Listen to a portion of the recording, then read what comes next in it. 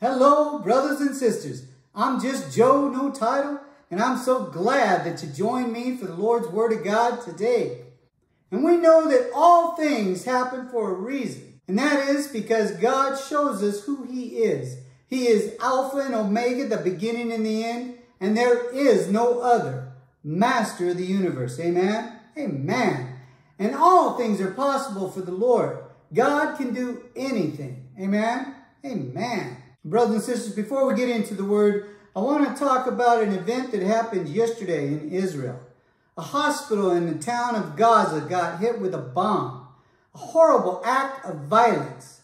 And things are going to get worse. And so, brothers and sisters, if you brought your Bibles today, please turn with me to the book of Revelation chapter 20. We will read verse 4. And I saw thrones, and they that sat on them, and judgment was committed to them. And I saw the souls of those who had been beheaded for their witness to Jesus and for the word of God, who had not worshipped the beast in his image, and who had not received his mark on their foreheads or on their hands. And they lived and reigned with Christ for 1,000 years.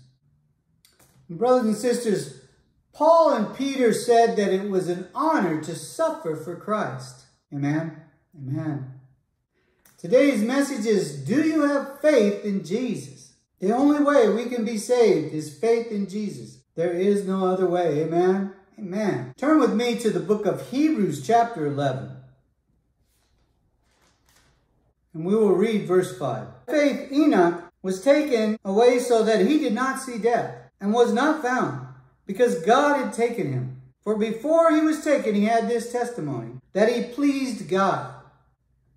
And brothers and sisters, in the book of Genesis, it says he walked with God. And that means he did the will of God. And that is our goal, brothers and sisters, is to please God and do his will. And if you do that and you have the faith of Jesus in your heart, mind, and soul, you will be saved. Amen? Amen. Now turn with me to the book of 1 Peter chapter 1. We will read verses 6 and 7. In this you greatly rejoice, though now for a little while, if need be, you have been grieved by various trials, that the genuineness of your faith, being much more precious than gold that perishes, though it be tested by fire, may be found to praise and honor and glory at the revelation of Jesus Christ. So, brothers and sisters, we must have tests to grow in Christ. Amen? Amen. So now turn with me to the book of James chapter 1. And we'll read verse 2. My brethren, count it all joy when you fall into various trials, knowing that the testing of your faith produces patience. I'm reading verse 12. Blessed is the man who endures temptation, for when he has been approved, he will receive the crown of life, which the Lord has promised to those who love him. So brothers and sisters, we all have adversities in life that God allows to happen to test us, to test our faith in the Almighty and the Son who was sent to die for the sins of all those who accept him, repent, and give their lives to him, and are filled with the Holy Spirit. Amen? Amen.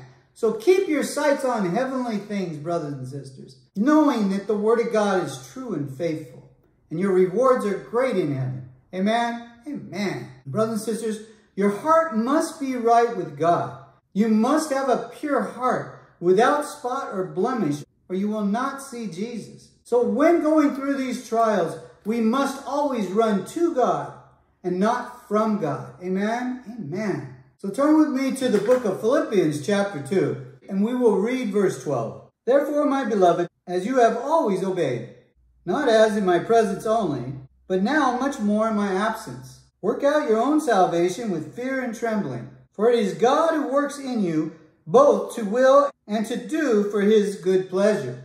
And so, brothers and sisters, if you believe Jesus came incarnated from heaven, died and was buried and arose for your sins and mine, and you have repented of your sinful ways, brothers and sisters, you have the Holy Spirit in you. And he communicates with you. And that's how he works out your salvation for you. In John 10:27, Jesus tells us, my sheep hear my voice, and I know them, and they follow me. And to follow Jesus is to follow Jesus in obedience. But they listen, they hear his voice. Brothers and sisters, if you're saved today, You need to listen to the Lord, and He will always guide and direct our path. Amen? Amen. We should think with the Spirit of God.